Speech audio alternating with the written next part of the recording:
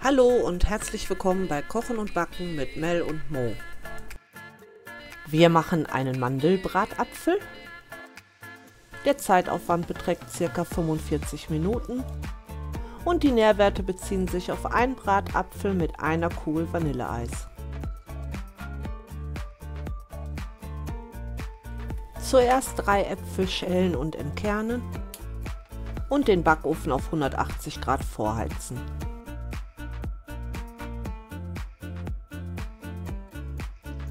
Dann erhitzen wir 50 Gramm Butter in einer Pfanne und wenden darin 3 Äpfel.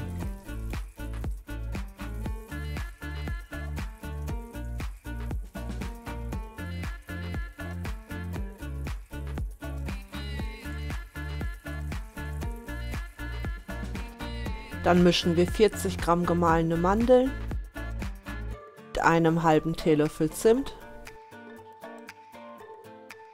und 50 Gramm Zucker.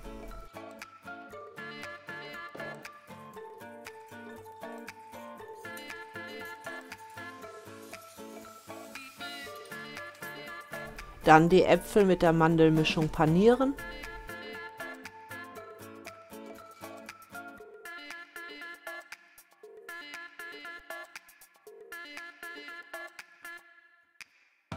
Und in eine Auflaufform legen.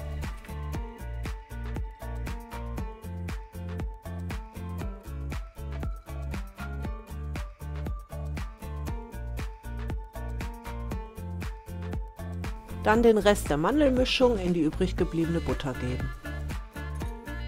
Und 50 Gramm Marzipan hinzufügen.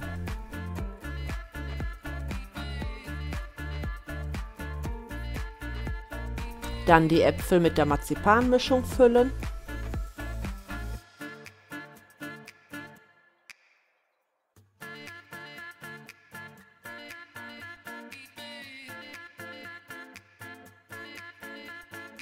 Und 30 Minuten backen. Danach mit einer Kugel Vanilleeis servieren und warm genießen.